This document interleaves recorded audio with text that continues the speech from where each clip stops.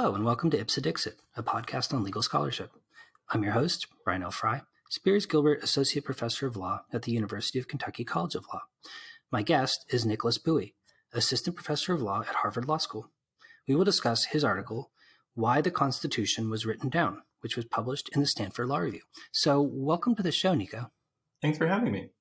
Yeah, so I read your paper when you initially posted it, and I just reread it. And I got to say, it is just phenomenally good, and I love it so much. And it really changed the way I thought about the early history of the Constitution. Oh, wow. But for readers who haven't had a chance to read it yet, I wonder if you could just start by talking a little bit about sort of why it's important that the United States Constitution was written down kind of conceptually, and sort of what the conventional explanations of that are, just as kind of a framing device to kind of help people understand why your rethinking is so provocative and important. Sure. So I approached this issue looking at the history of the relationship between corporations and government. That's what led to the research in the first place, and was sort of fascinated to learn that more than half of the 13 colonies that rebelled in 1776 were founded by or as corporations. So that was just an interesting fact that I felt I was never taught, in high school or in college or as a history major, then getting a doctorate in history. It was just, it's something that I think should be more widely known, that this is a country in which the states were largely founded by corporations. And so this paper was one of the implications of that history. The fact that so many states were founded by corporations, it's not surprising that a lot of the institutions of states have their origins in corporations and in corporate law. So Massachusetts was founded as the Massachusetts Bay Company. Its charter forms the basis for a lot of this story, which is basically a story of how this corporate charter evolved into a constitution. And the end result is we have this important document, the U.S. Constitution or the state constitutions, that describe what governments can do, that limit their powers, that allow anybody on the street to read, what it is that their states are authorized to perform or what they're allowed to do in a way that's just fundamentally different from Great Britain, which is the country that, the United States seceded from. And so the fact that the United Kingdom does not have this coherent code of law that is its constitution, whereas the United States does, is sort of the puzzle that the paper attempts to provide an answer to. Right. Well, so for listeners who might not be that familiar with 16th and 17th century corporations law, maybe you could talk a little bit about what a corporate charter looked like at the time that the colonies were founded. In other words, sort of how did they work? What did they do? How did people conceptualize what a corporation was at that point in time? Sure. So it's not terribly different from today. So even though this is a story about the 17th and 18th century, it's a story that I think could happen in the future. Like, basically, Massachusetts is as if SpaceX went to the moon and founded a moon colony there.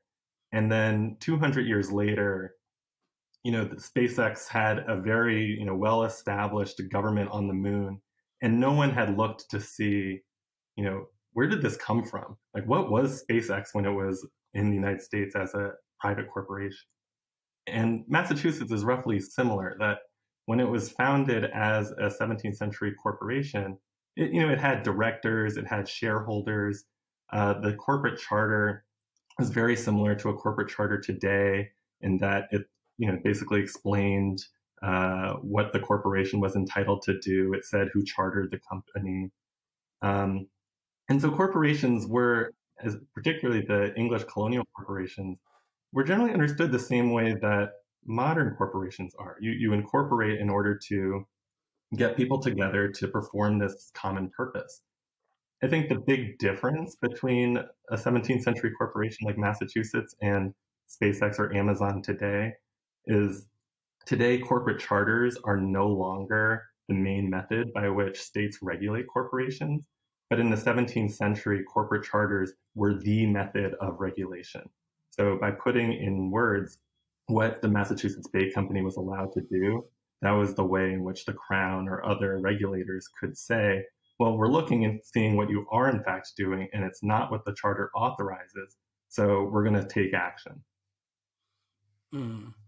Yeah, and one of the things that I found really striking about your paper is that sort of, I think my impression was always that this kind of shift to wanting to write down constitutional principles was something that happened in a really kind of like all of a sudden sort of way. And you show how this was kind of a conceptualization that developed over a much longer period of time, beginning quite early in the history of the Massachusetts Bay Colony. I wonder if you could kind of walk listeners through the story of how the Massachusetts Bay Company colony was founded, and sort of highlight for them some of those kind of critical moments in reconceptualizing the nature of the corporate charter in relation to governance. Sure. So the Massachusetts Bay Company was chartered like pretty much any other company that existed at the time. So in 1628, 1629. And so there were a few other colonial corporations at the time, like the Virginia Company. Other corporations included cities, so the city of London, the city of Bristol, universities like the University of Cambridge or Oxford. Churches were considered corporations. There were very few business corporations. And so the thing that all of these corporations had in common was generally sort of public-minded or public-oriented. The Crown chartered a corporation in order to delegate some of its authority to other people to exercise by themselves. And what made the Massachusetts Bay Company unique among pretty much all other English corporations at the time is the people who founded the Massachusetts Bay Company saw a corporation not only as an institution they could use to facilitate transatlantic colonization, but also they saw that a corporation is a form of government that they could transfer to the North American colony that they were planning to establish. So a lot of the organizers of the Massachusetts Bay Company were Puritans, so they were in the religious minority in 17th century England, but before the English Civil War. And they saw Massachusetts in North America as an opportunity for them to sort of establish a model government for England to follow. And so that's the whole city on the hill metaphor of its one of the first chief executives of the company, John Winthrop, saying that by going over, taking our corporation and our corporate governance overseas, we can sort of set up a state in Massachusetts that people in England can look at and copy. And when they brought the corporation and the corporate charter over to Boston, it was the first time in English history that any corporation had set up shop outside of England. So it basically considered itself no longer a corporation bound necessarily by English law, in that, Parliament legislates for the island of Great Britain, but not necessarily for North America. They saw the corporation become the government for the Massachusetts colony. And this was different from every other corporation. So Virginia, when it established its colony overseas, the corporation stayed in London. It had board meetings in London. It sent letters back and forth across the Atlantic to manage its overseas colony. But in Massachusetts, the entire corporate government moved overseas. And so the CEO, the board of directors, all of the voting shareholders all moved to Massachusetts at once in 1629 and 1630. And so that made it just a very different type of corporation than all the other corporations that existed. Very similar to cities, but cities outside of sort of English jurisdiction. And there was, a few fights between other landowners. So Massachusetts became like a very aggressive colony. It acquired land. It fought with native tribes. It exercised a lot of sort of violence-based force to extend its jurisdiction, and it made a lot of enemies. And so those enemies, particularly the well-connected enemies in England, were sort of led by these two men, Ferdinando Gorges and John Mason, who tried to get the crown to sort of repeal the charter that it had given to the Massachusetts Bay Company. And the basis by which a company could be dissolved was the Crown needed evidence that the company was violating its charter. So when people in Massachusetts found out that there were proceedings against it in England threatening its charter, ordinary people within the colony took steps to make sure that the government abided by the terms of the charter in a way that was not necessarily true among English corporations. So one example was the charter authorized shareholders to vote on corporate bylaws. And when the company initially went overseas, the CEO, John Winthrop, was really hesitant to allow shareholders to vote. He thought, well, I know more about everything that's happening right now than you do, so just the board of directors is going to make the decisions for the colony. But once the charter was seen by residents of Massachusetts towns, they got really angry and thought, look, this charter says that we can participate. If you don't abide by this term, we risk losing our government. And so we demand essentially that you allow us to vote on future legislation. And they voted him out of office. They basically put themselves into the corporate governing structure.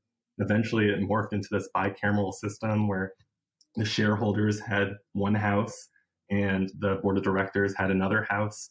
And they both had to collaborate in order to pass legislation because of how they interpreted the charter. But over time, the terms of the charter became the terms by which political discussions in Massachusetts were established. And it was out of this fear that if they didn't, then the company's opponents in England would use that as an excuse to dissolve the corporation.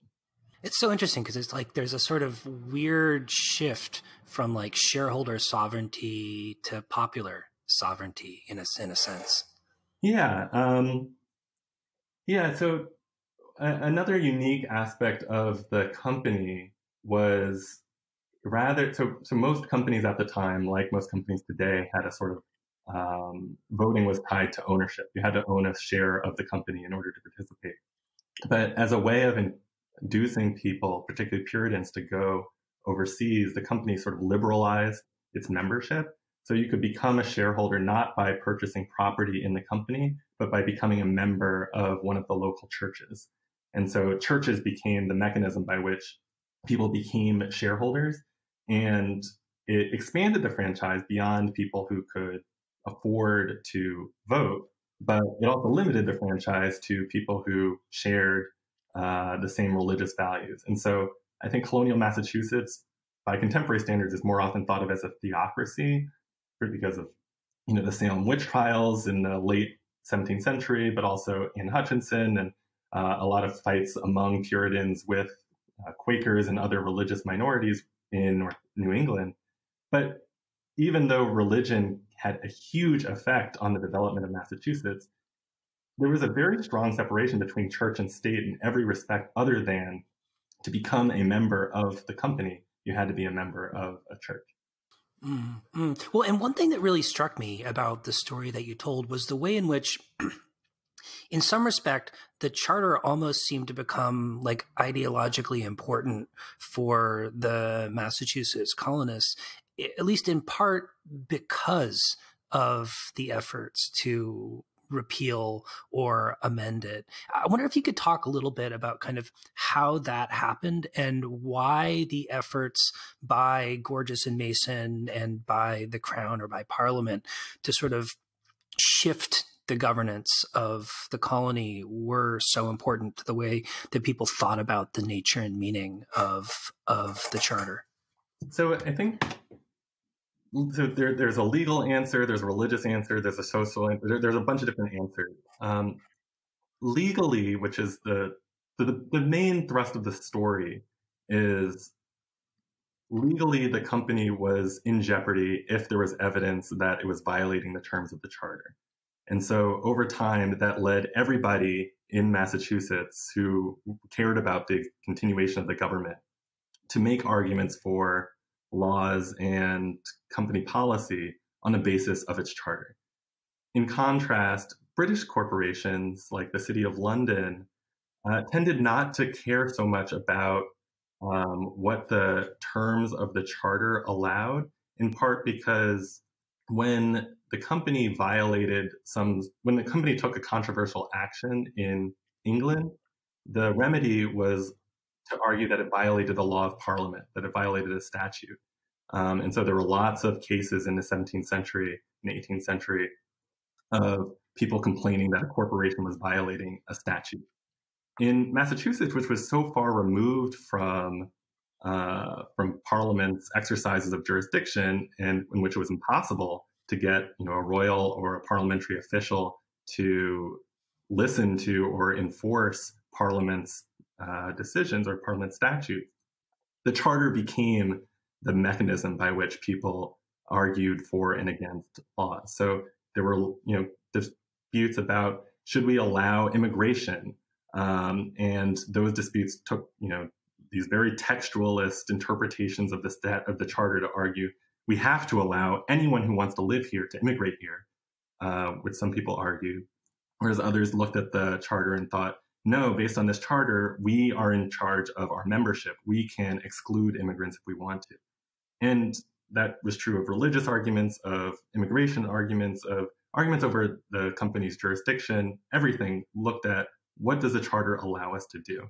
And so that just created this legal culture in which the charter's terms became, like when the company passed laws, it looked to the charter to figure out where in the charter does it allow us to pass this law or to take this action, even if the laws were incredibly controversial, like laws that executed Quakers or laws that annexed Maine or laws that banned Christmas. This was not a popular company, but the first war on Christmas. Yeah, no, absolutely. Increase Mather, one of the company's advocates, was incredibly anti-Christmas because he thought first, by just celebrating it in December, the date was wrong because the Bible suggests that Jesus was born when shepherds were tending to their flock, so it had to be in the spring, not in December. And he thought it had the word mass in it, so that made it too Catholic. Whereas, a good Puritan was, someone who didn't participate in any sort of Catholic celebrations.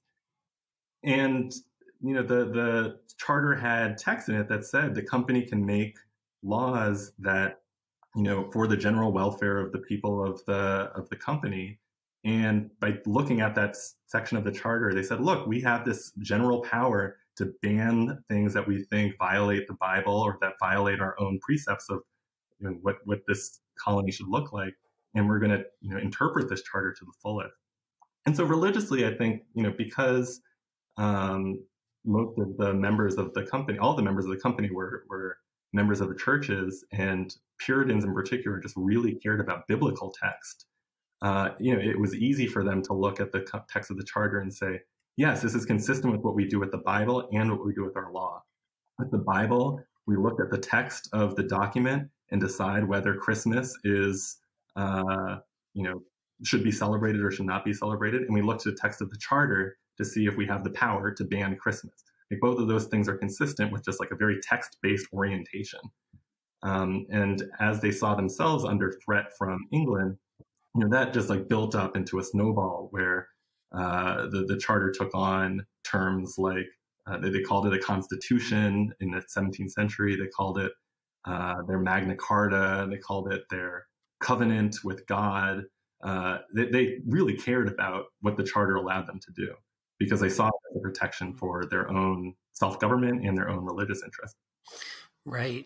Well, I think a lot of listeners might be more familiar with kind of US constitutionalism and in particular contemporary US thinking about the nature of a constitution. I wonder if you could talk a little bit about how this sort of charter-based constitutional thinking was different from constitutional thinking in England at the time. So, the term constitution was in the 17th century a term that was sort of developing its contemporary meaning. So it was originally used metaphorically to refer to a body. So in the same way that you can have a friendly constitution or an unfriendly constitution, if, based on your own internal humors, the body politic was understood to have a constitution. And so in debates in England over whether the crown was authorized to levy taxes without Parliament's consent, or whether Parliament was authorized to prohibit the crown from taking certain actions that it thought were inconsistent with past precedent, those debates on the language of constitutionalism to argue that the constitution of the English body politic does not allow the crown or Parliament to dominate the other institution. And in Parliament basically wins this battle over time. And you can see it today with the preeminence of the House of Commons in the contemporary United Kingdom compared to the crown. But in doing so, it built on a series of precedents that it regarded as particularly important for the British Constitution. So Magna Carta, this charter signed in 1215, was seen as an important precedent because of what it said about the nature of the English Constitution, that the crown could not tax the subjects of England without their consent. Eventually other sort of examples of crown concession, like the Petition of Right, or eventually the Bill of Rights in 1689, were seen as equally important for establishing principles of the British Constitution. But the key takeaway is that Constitution in this context has never referred to this single document or even a single list of what is part of the British Constitution that limits what the Crown and Parliament can do. And so today, when the United Kingdom is attempting to navigate Brexit, it's not a question of, can Parliament, take England or take the United Kingdom out of the European Union unilaterally because it violates a particular statute or Magna Carta or any other really important document. It's a question of, can Parliament act consistent with sort of fundamental principles that all of these documents are illustrations of? So that's the British Constitution. And I call it throughout the paper an unwritten constitution. And obviously it has written components to it. But by the unwritten constitution, what the United Kingdom Supreme Court and what I am talking about is this idea that it refers to a series of unwritten principles that are codified in sort of like different documents of the time. Whereas in Massachusetts, they had this charter. It was a single document. It said everything that the company was allowed to do. And it referenced unwritten ideas. So the Massachusetts Bay Company's charter said, for example, that it couldn't take any actions that violated or that were repugnant to the laws of England, or that the charter also contained language that said the liberties and immunities of the subjects of England would have the same liberties and immunities overseas as they would in England. So they were referencing other sort of unwritten principles or other documents. But the point that was really important for people in Massachusetts was everything is in one place. You can just look at the charter and you have a list of what should I be consulting? What am I allowed to do? What is the basic structure? What can this government not do? And it was a way of mobilizing support for government policies or mobilizing opposition when people thought the policies were unwarranted. And that basically was the debate that precipitated the American Revolution in the 1760s and 1770s, which, a large part of which took place in Massachusetts as a dispute over whether the actions of the royally appointed governor or whether the actions of Parliament violated the terms of the Massachusetts Bay Company's or Massachusetts's charter, with people like John Adams and his contemporaries arguing that the charter codified certain principles and codified certain language that Parliament and the Crown could not violate. Mm-hmm. So in your story, you really explain and illustrate how this shift in constitutional thinking took place over quite a long period of time. And I couldn't help but wondering, to what extent did people in England understand what was happening? Understand the distinction, or what do you mean? Understand how American or Massachusetts specific ways of conceptualizing Constitution were shifting from this kind of unwritten conception of the kind of constitutional conception of a constitution to a kind of document-centric concept of a constitution. I mean, did you get the impression that they saw that taking place, or was it something that they maybe didn't realize was happening until too late? So the paper starts in 1620 and ends in 1790, basically. So it is a long period.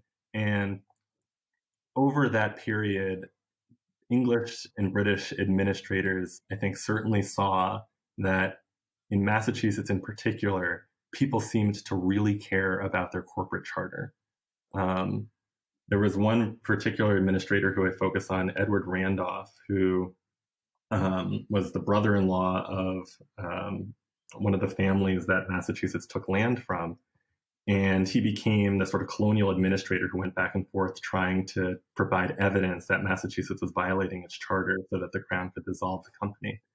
And he, in all of his dispatches back to England, was just in awe by how much people seemed to revere this document, and how important it was to them that every decision be made with reference to the document, and how they had this, they treated it as scripture, essentially.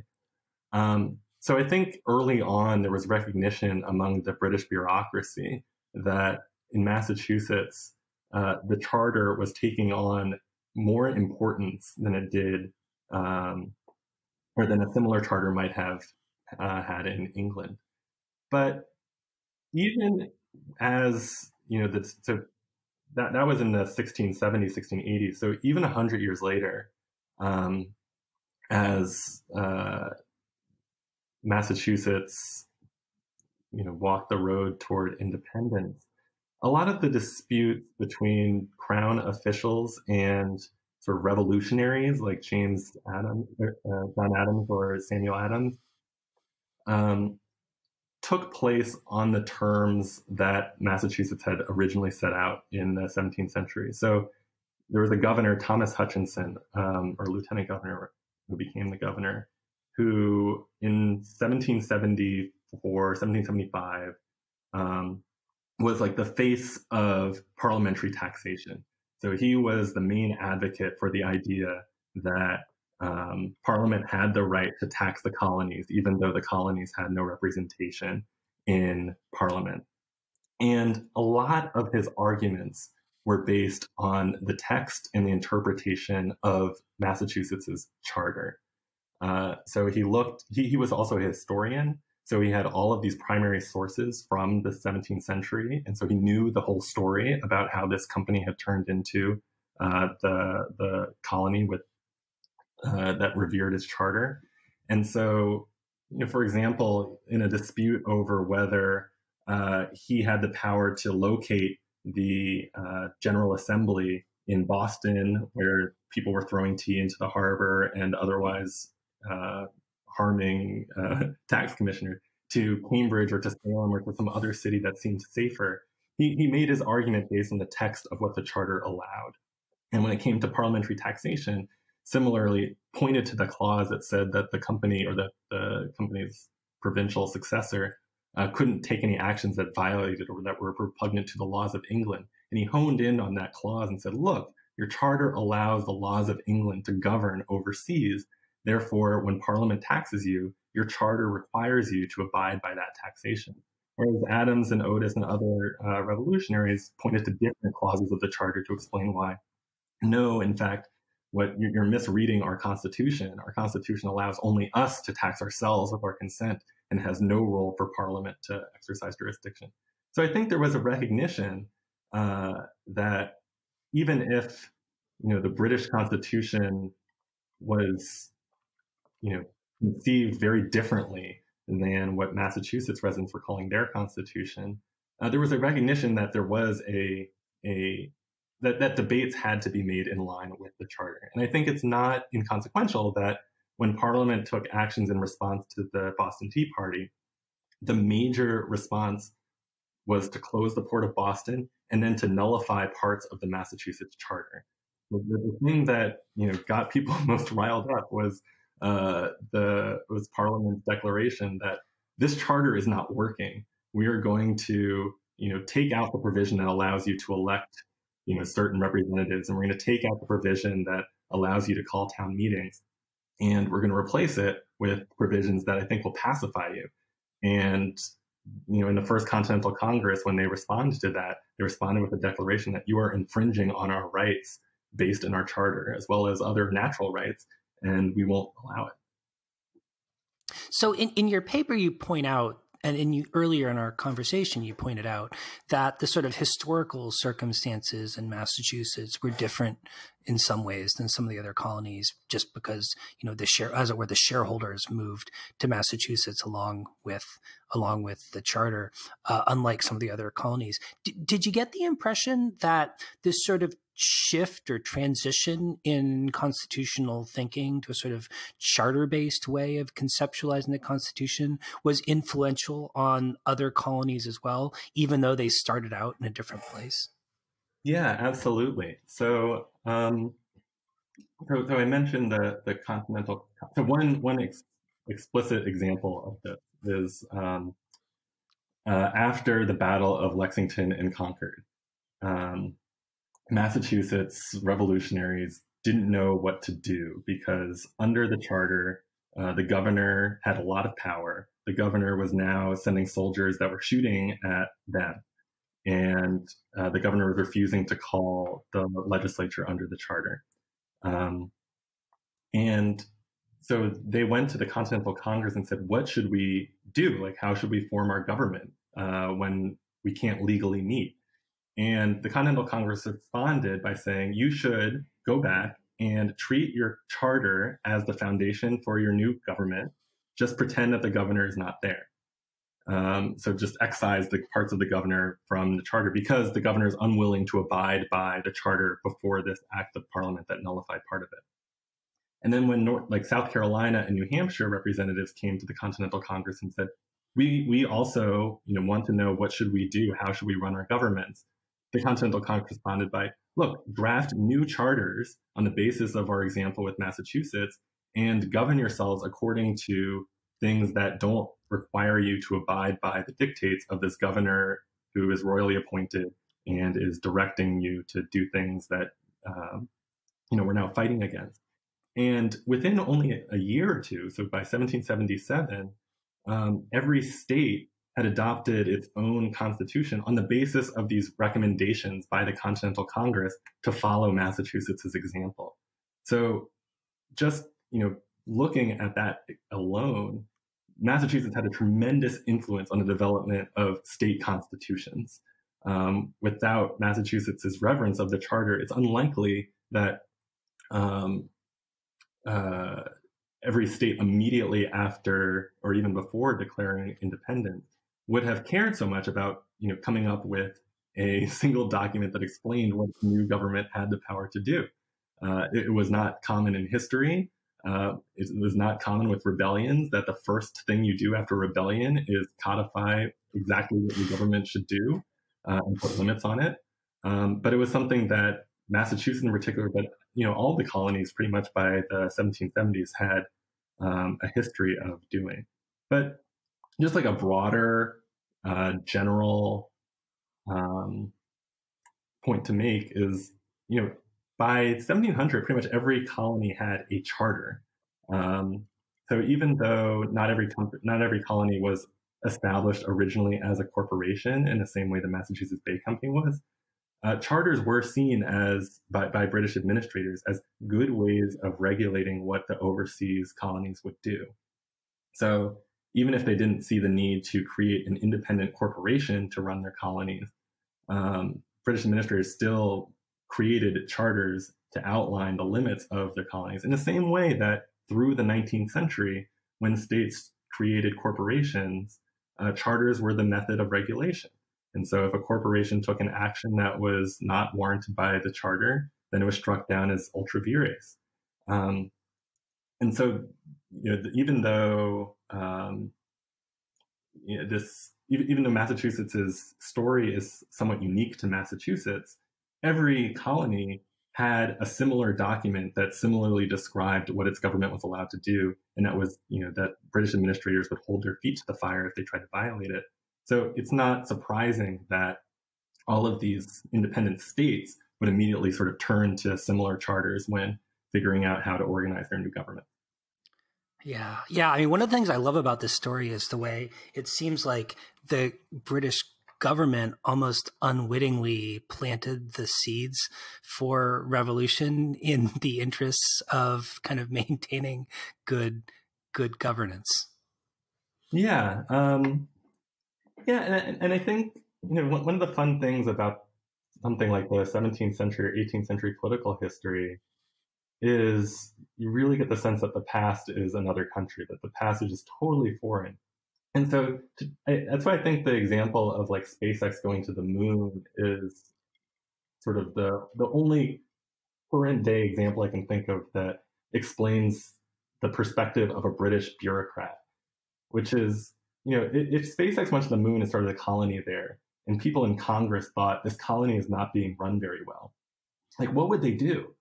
Are you going to send a spaceship to the moon to, send soldiers to make the colony comply with what Congress wants? That would take a very long time. Would you punish the colonial officials? Would you punish SpaceX officials who continue to live in the United States? That's only possible if they are here. If they are all on the moon, there's only so much you can do to ensure that they abide by your wishes. And so just having a written statement of what the company could do is, continues to be a way of a method of regulation that I think the British saw as the only method of regulation when it came to overseas colonies. Because this was not especially in the 1600s, it is not as though in 1630 England there was a huge navy and army that could go wherever needed to suppress all insurrections, to enforce all laws. It just wasn't there. They didn't have the resources for it. They didn't have the people for it. And that's just a lot of work. And so they were really relying on sort of informal and less expensive ways of managing its overseas empire. And the method it chose, I think, was sensible, but it also led to a cultural understanding in North America that these written documents are very important for not only the purpose of regulation from overseas, but also for internal regulation. So Nico, in closing, I got to ask, right? I mean, for better or for worse, originalism has become a really important concept in constitutional interpretation, constitutional theory, constitutional understanding. And I can't shake the feeling that your paper kind of presents a really interesting set of data for, how we would think about what we mean by originalism in relation to thinking about the Constitution, to the extent that we think that that's kind of important today. And I wonder if you could just spend a couple minutes talking about what you think the implication of some of the observations that you make might be, to the extent that people think originalism is an appropriate frame for thinking about constitutionalism today. Sure. So I think one of the more interesting ironies of the story is to take an originalist perspective of the US Constitution and ask, what was this sort of document? The answer that this paper provides is it's a legacy of a corporate charter. That the reason why the Constitution is written down is because corporate charters were written down, and corporate charters sort of evolved over time into these constitutional documents.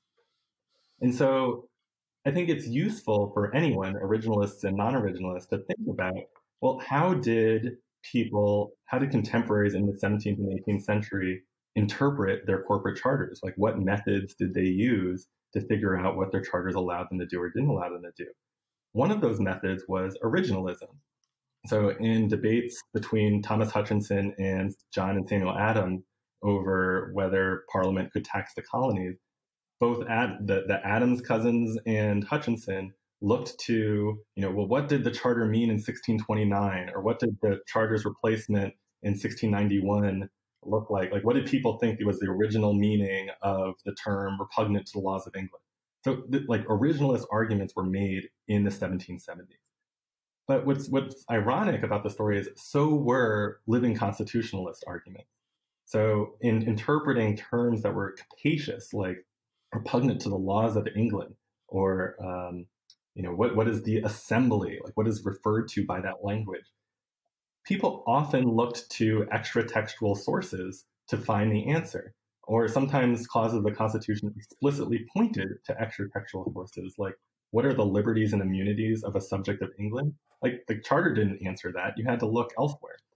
And so Mary Bilder, the historian at Boston College, has written a great paper, I think it's in the North Carolina Law Review, about charter constitutionalism and how people in all sorts of contexts interpreted corporate charters. And what she has found in the 17th and 18th century, when people looked at corporate charters, it was often just in the same way that the British Constitution has these documents that illustrate really important broad principles, that the text of corporate charters were sort of placeholders for much larger principles outside the four corners of the document. And those principles could change over time. So they were not static at the moment of the creation of the corporation, but could change as the laws of England changed, as the liberties and immunities of the subjects of England changed. And so the net result is, if we're going to interpret the US Constitution as a corporate charter would have been interpreted in the 1780s or 1790s, people would have interpreted corporate charters with reference to all sorts of other extra textual and changing, evolving sources.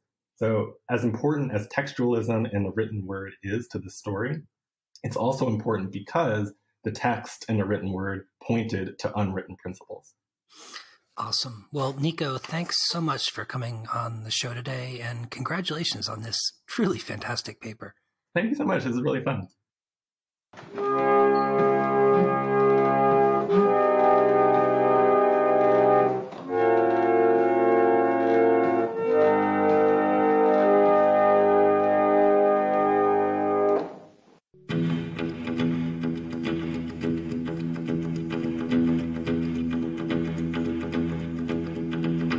In 1649 to St George's Hill, a ragged band they called the Diggers came to show the people's will. They defied the landlords, they defied the laws.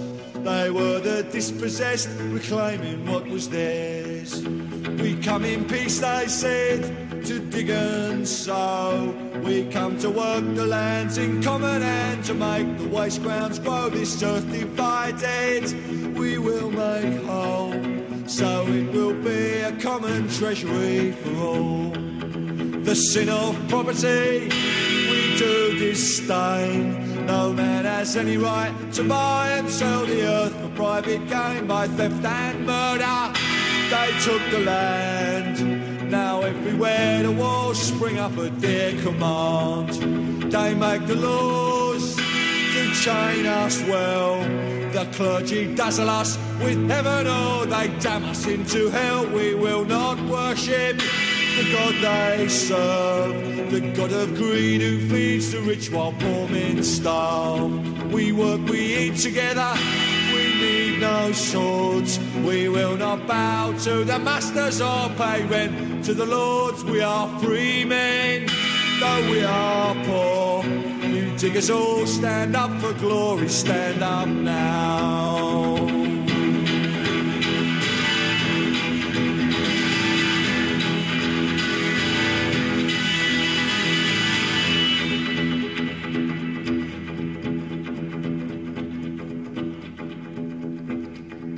From the men of property, the orders came. They sent the hired men and troopers to wipe out the diggers' claim, tear down their cottages, destroy their corn. They were dispersed, but still the vision lingers on. You poor take courage, you rich take care. This earth was made a common treasury for everyone to share. All things in common, all people one. We come in peace, the orders came to cut them down.